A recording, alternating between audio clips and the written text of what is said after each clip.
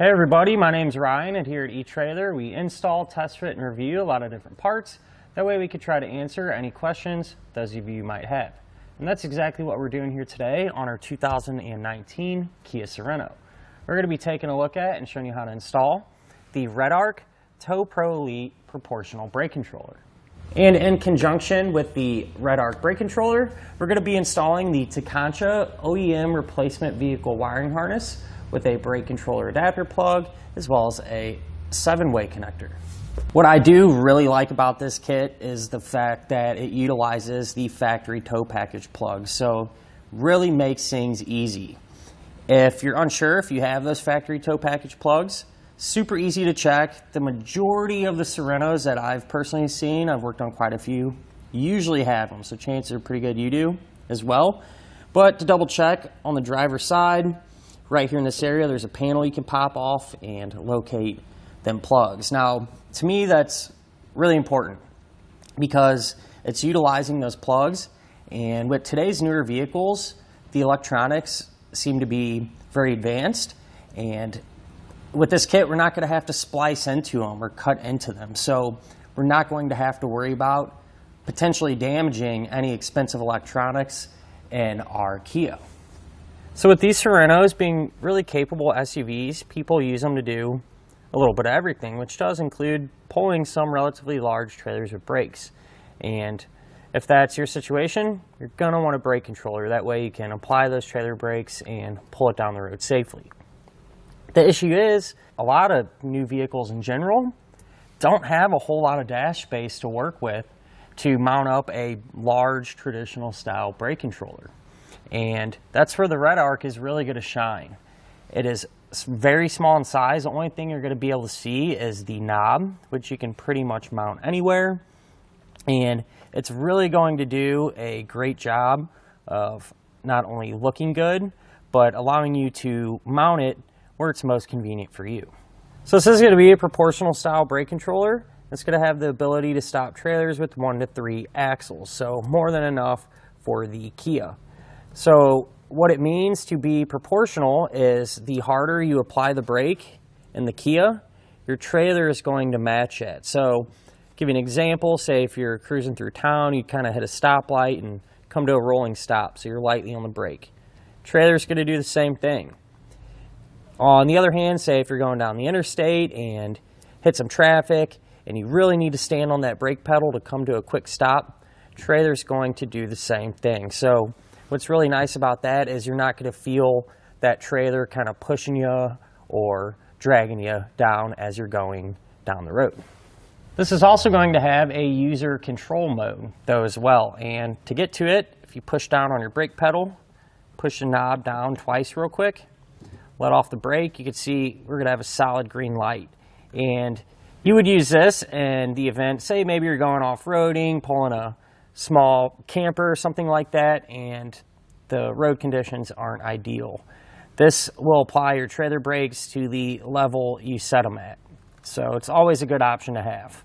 What's really cool about this as well is it's going to have intelligent braking, more or less. So say if you're at a stoplight and you're sitting there for more than 3 seconds and you really don't need your trailer brakes to be applied to keep you at a standstill, this will back your brakes off and allow you to still remain still without having to put all that additional wear and tear on your trailer's brakes. So that's really cool. A little less maintenance down the road in the long run, and a great feature in my opinion. You can also adjust your braking force by turning the knob, 0 being the lowest, 10 being the highest. This is also going to have a manual override, so whenever you push down on the button, it's going to apply just the trailer brake. So you'd use that in the event of a sway situation or something like that where you need to slow your trailer down and get it straightened back out. Now something I do want to mention, I'm sure some of you are wondering, since this is our fuse panel cover here, with our brake controller being in there, are you still going to be able to access it? And it's actually pretty convenient. You'll pop it out, and we have more than enough cable here to kind of set this all the way down out of the way and do what we need to do inside of here if that ever needs to happen. And what's cool about it too is if you ever change vehicles, anything like that, you can always pull the brake controller out and simply just replace your fuse panel. That way you're not going to have any holes in the dash or anything like that. So at the end of the day, a really nice setup for the Sorento. It's going to look really good, work really good, and not take up hardly any space at all. Now as far as the installation goes, the brake controller isn't too bad. There's a couple of plugs. I will say the most amount of time is actually drilling the hole to mount up your knob, but other than that, shouldn't really take you a whole lot of time. Speaking of which, let's go ahead and do that together now. To begin our installation, we're going to be underneath the back of our vehicle, and over here on the driver's side, we're going to have a small panel that we need to remove. That way we can gain access to our connector plugs. So here's a panel, and what we're going to do is remove these two pushpin style fasteners. Let's take a flathead screwdriver and work underneath the head of them. Then we can grab our panel, just kind of pull it down, set that off to the side, and now we can identify our connector plugs. So we're going to be using two of them. This one here and this one here. And these have dummy caps on them from the factory. They just put them there to keep the connector protected, so we'll have to remove them. You push down in the center. We're able to pull that cap off. And same thing with that one there. So if you grab our new harness, one end of it is going to have these plugs that match up with these ones from the factory. Now I do suggest using some dielectric grease, which you can find here at eTrailer, and just put a drop on the terminals there. That'll help keep them protected against corrosion and stuff like that. Once that's on there though, we're just going to plug them in. So these can only go on one way, so you can't get them mismatched or anything like that. You simply just plug right in.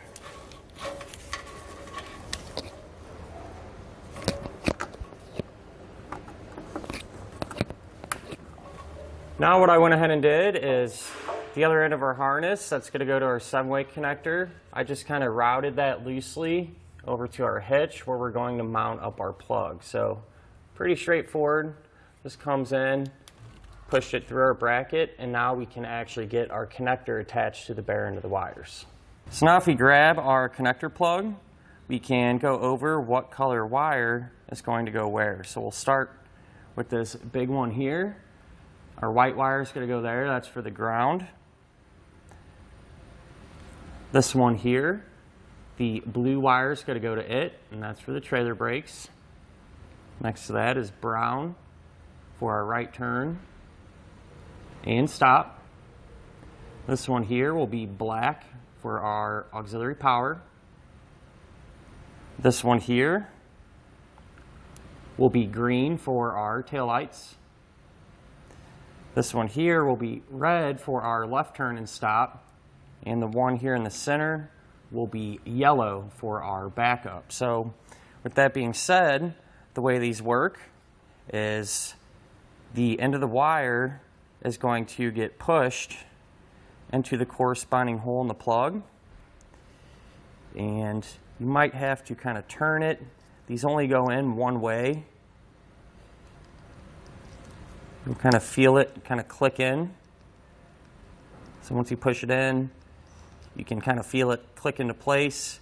You can kind of pull back on it a little bit. There will be some movement, but it shouldn't be able to easily be pulled out. So that's how all these get plugged in. So now that we know where they go, I'll use that same process to get them all connected. So here's what the plug looks like once all of the wires have been put into place. And once you have them all in there, you can take the gray retaining clip and work that through.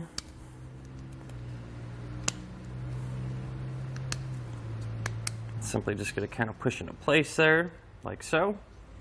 And at this point, on this side, we can take some more of that dielectric grease and put a coating on the terminals.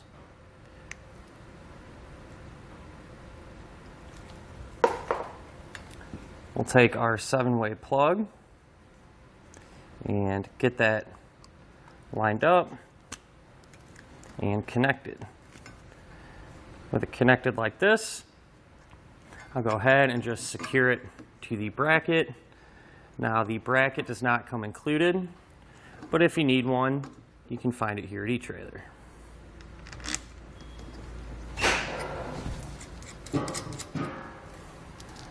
Now moving back underneath our vehicle where we removed our panel, we can take our white wire with the pre-attached ring terminal. That's going to be ground.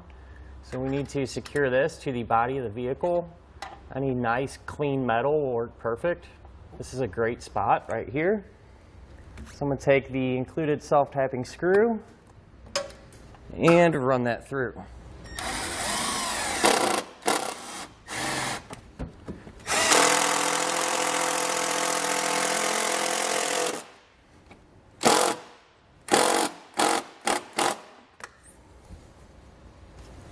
Now there is something I want to mention.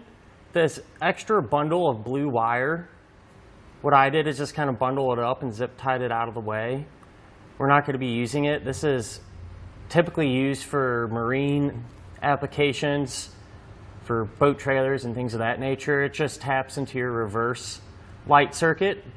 So if that's your situation, you'd be pulling a trailer that requires that, you would tap into your reverse light signal.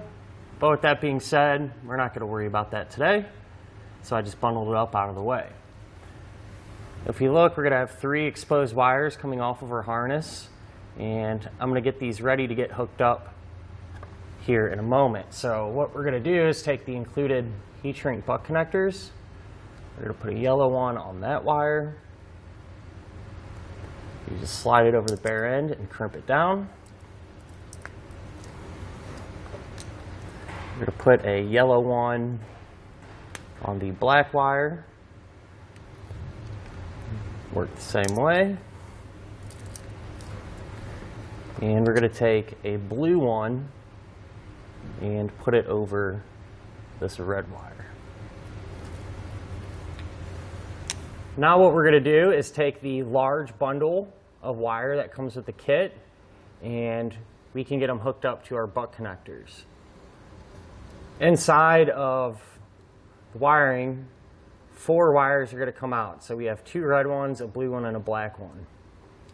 We're not going to be using the thicker red wire. So you can kind of just tape that back out of the way like this. But from here, pretty straightforward. We're just going to match our wires up color for color here. So the black one from the big bundle will go to the black one from our harness. Slide it into the butt connector, crimp it down, blue to blue, and finally red to red. Now since these are heat shrinks, once you have them all crimped down, you can come back with the heat source and seal up the ends.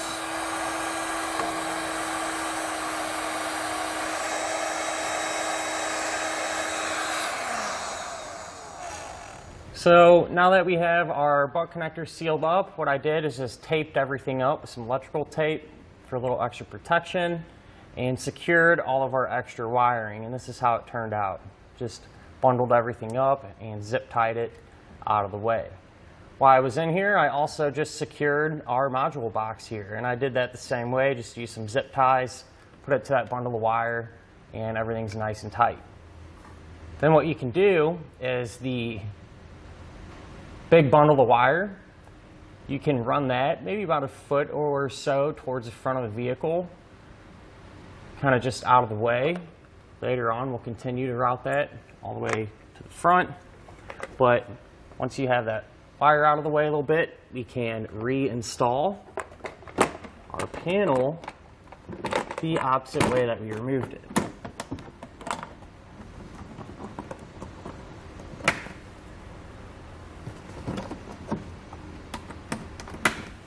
So now before we route our big bundle of wire any further towards the front, we need to find a grommet that we can go through to get inside of our vehicle. That way, once you locate the grommet, we know where we can actually route our wiring. So I think I found a spot here on the driver front seat area. There should be a grommet below this carpet, right? Somewhere in this area.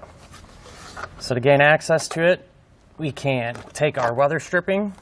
This just kind of peels off. Just peel it up about halfway. We can remove this threshold. And to do that, you can kind of just grab it, kind of peel underneath it, and it'll just kind of pop free. These clips will release. Let's set that off to the side. We can get this kick panel out of the way as well. And if you pull up on the hood latch, kind of push that way, that will release. And we can grab the kick panel, pop that off as well. And if you take our carpet and kind of lift up on it,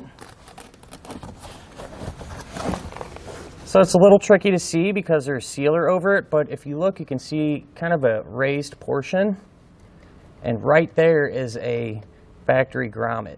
So what I'm going to do is drill a small hole in it. That way we can route our wires up here in the front driver's seat area. So here at the back again, I went ahead and routed our bundle of wire. Now when you do this, you want to make sure to do your best to avoid any hot or moving parts. With that being said, so it comes out from the panel. I use some zip ties to secure it along the way. Went up and over our subframe here. You can see that wire way up there. Just push that over the top of our subframe where it drops down right here. Route it along our fuel tank and where it meets some factory lines, zip tied it to those. Continue to push it towards the front. Kind of cuts in a little bit here. And comes along the side of our frame rail. Now I did have to use some extra P-clamps. These don't come included, but I wanted to use them. That way I could kind of secure the wire better. So you just drill into the side of the frame. Continued on. And right here is that grommet that we drilled out. So what I did is kind of separated the wires from the black sheathing material. And the only wires that I pushed up inside was the blue wire and the thin red wire. So I pushed those up, and while I was down here, the black wire, that's part of this whole assembly here, I routed that up into the engine compartment towards the battery. So that just comes along through here,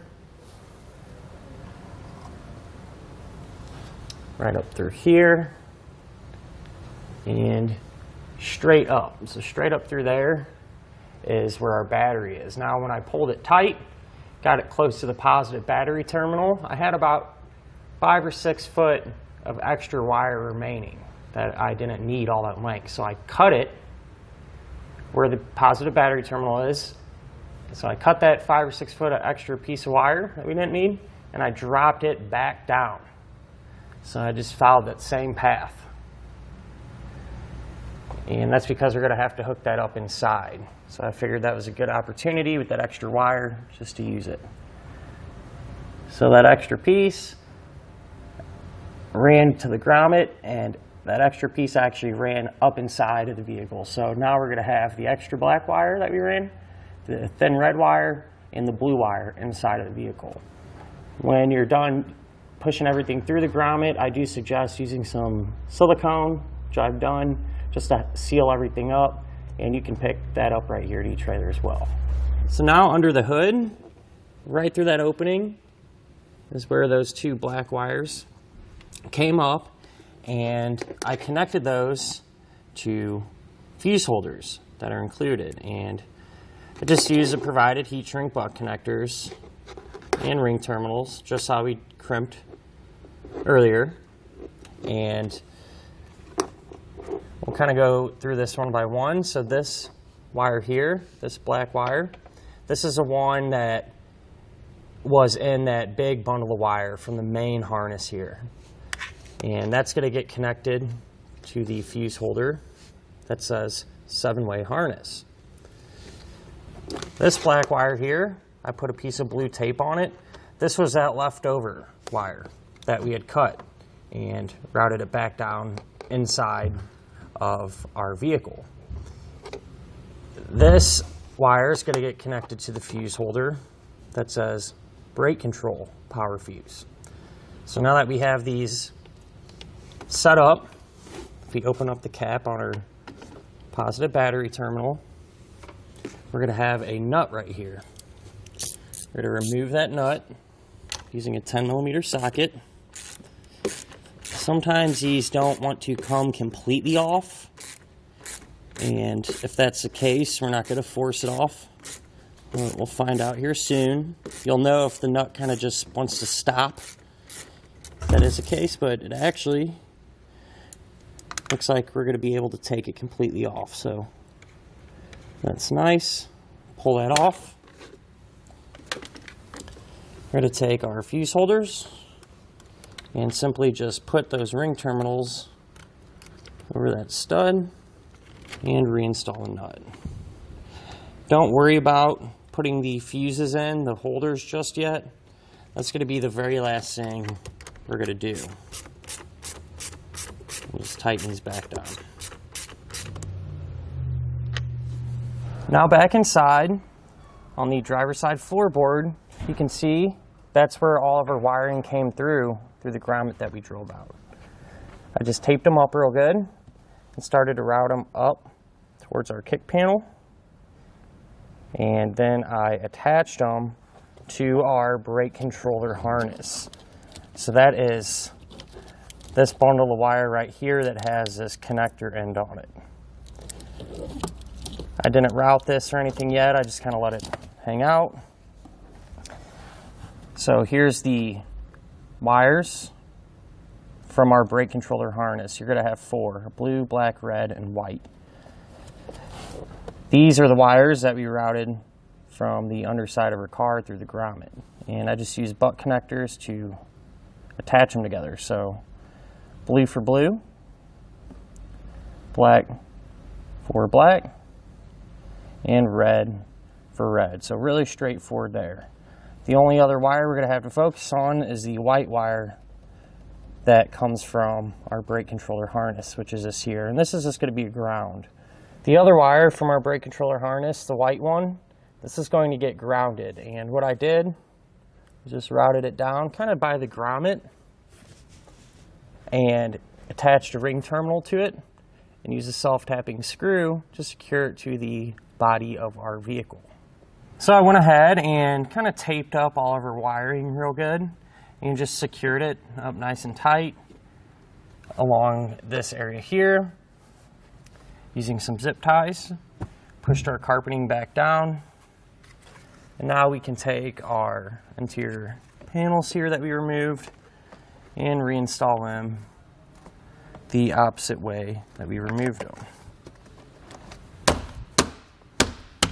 So now what we can do is attach our REDARC plug to the Tekonsha harness. And we have to do that because the plugs are not the same. This Tekonsha plug will not go directly into the REDARC brake controller. So there's a couple ways you can do this. What I'm going to do is just use some butt connectors, cut the plug off of the Tekonsha side and just splice into the wires. That's perfectly fine. If you don't want to do that, we actually offer an adapter plug. So how that'll work is it'll just plug into this end on the Tekonsha side, and the other end of the plug will just have this type of connector. That way you can just plug into the Tekonsha harness and then right into the REDARC brake controller. So you got a couple of options. You can find that plug right here at eTrailer. But as I said a moment ago, I'm just going to cut the wires and splice them in. Kind of peel back my wire loom to get those out. I like to keep a little extra wiring, so I cut it back a little bit.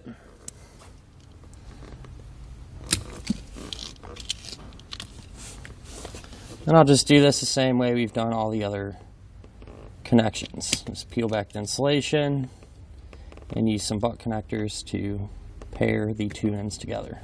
So I went ahead and spliced our wires together, and this is what it looks like. It's really straightforward stuff. You just go color for color, so red to red, white to white, black to black, and blue to blue. But now that I have them connected, I'll grab some tape, kind of bundle everything up, and push our wire loom back over the wiring. Now that we got that done, before we mount up our box, what I like to do is just plug it in. So that connector is going to get plugged into that side of the box, like so.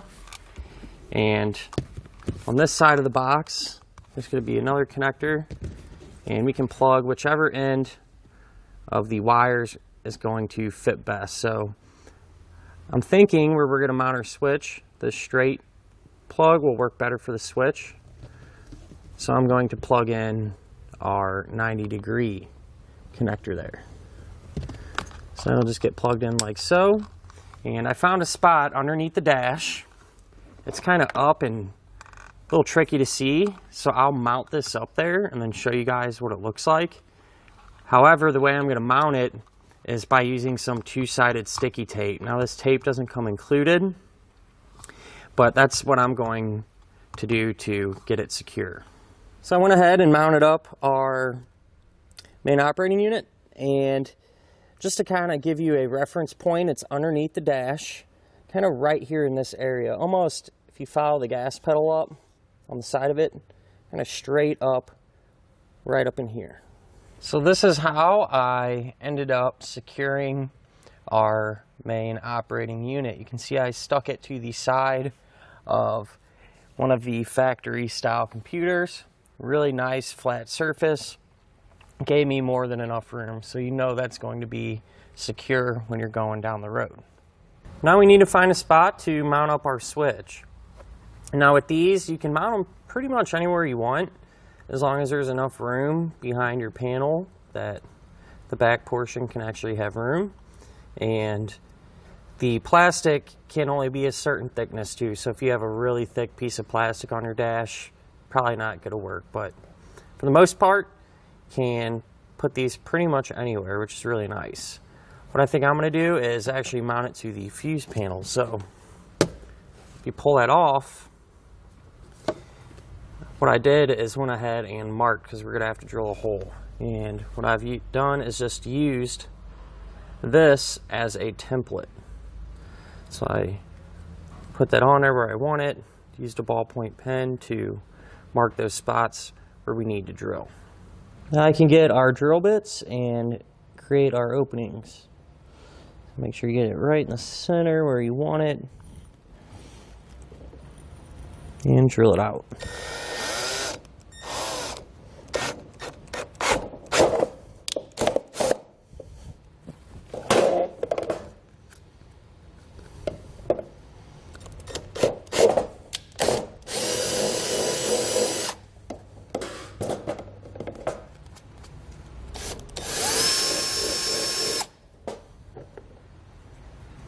Now that we have our panel drilled, we can take our switch and plug it in. We're going to take it and put it through our panel. And you want to make sure that the knob here, you want to turn it as far counterclockwise as you can. We're kind of holding that in place. You want to take this, put that over. The thing is pretty small, so it's a little tricky to kind of hold everything where you want it.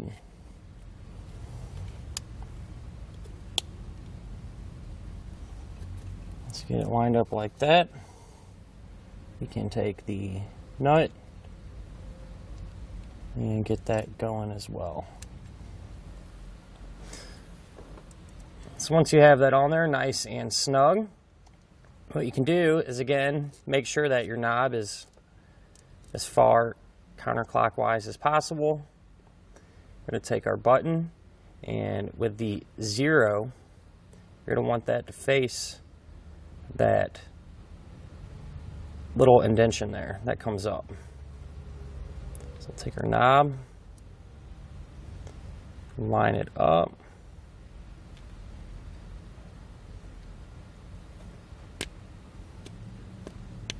and push it on. Now that we're done with our switch, we can kind of push our wiring in there, reinstall our fuse panel, then we can move under the hood and install our fuses. Under the hood, come to our fuse holders, take the included fuses, push those into position. Now we should be able to power everything up, test it, and make sure it's working properly. So now to test everything, I plugged into this tester box. You can try our left turn, our right turn, our brakes, our taillights. We'll hit the manual override on our brake controller. And as you can see in the top right corner of the tester, we have our 12-volt auxiliary power as well. Now that we verified this is indeed working, it needs to be calibrated, and really nothing crazy about that. You would simply drive around like you normally would, with or without a trailer, and under normal driving conditions, usually this would calibrate within 20 braking cycles. So every time you stop and go, and the brake controller becomes confident in the direction, it will calibrate. And once it does, the light will go to a solid blue color. And that'll finish up our look at and our installation of the REDARC Tow-Pro Elite proportional style brake controller on our 2019 Kia Sorento.